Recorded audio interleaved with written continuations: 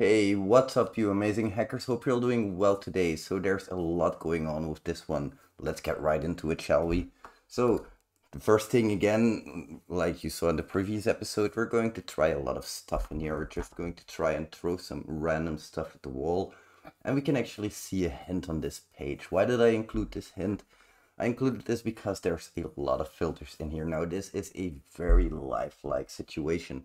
This is something that you might actually encounter in real life, and I think some of you bug bounty hunters who have found cross-site scripting attack vectors might be able to confirm this for me.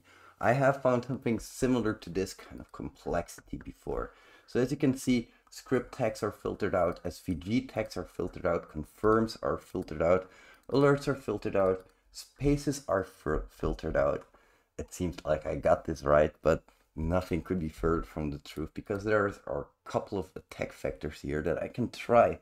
Now, I never say anywhere that this needs to be interactionless, so you can still have some interaction which is required, which will allow me to, for example, insert a link. Now, I also say that spaces are forbidden in this case. So whenever I try to enter a space, for example, href equals test.com, there we go.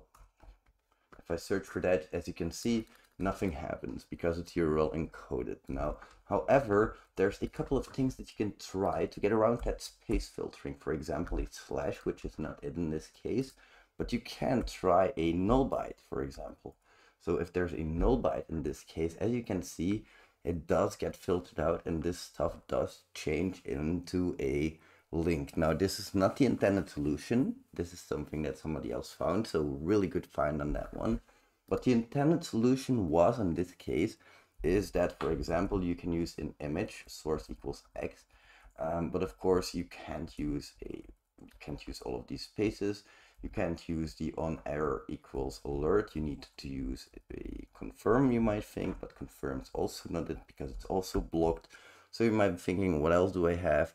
Well, what I really wanted you to think is, how can I get a valid cross-site scripting vulnerability without this confirm or alert stuff? Because you need to think a little bit further and see what kind of impact you have. Now, in this case, it's not much, it's just a prompt, there's no extra impact here.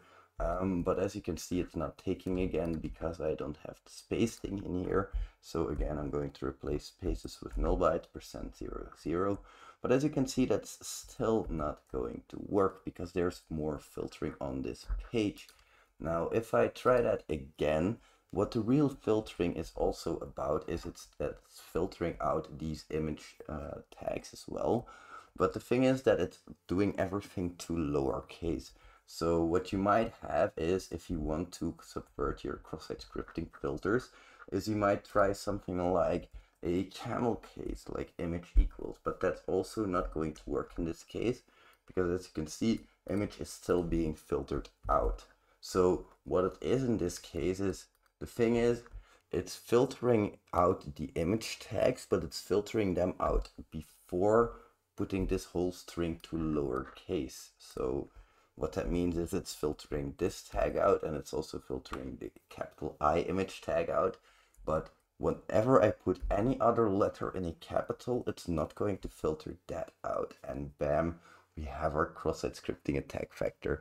I know my mind is a little bit twisted, but I hope I've shown you some cross-site scripting filter evasion techniques with this one.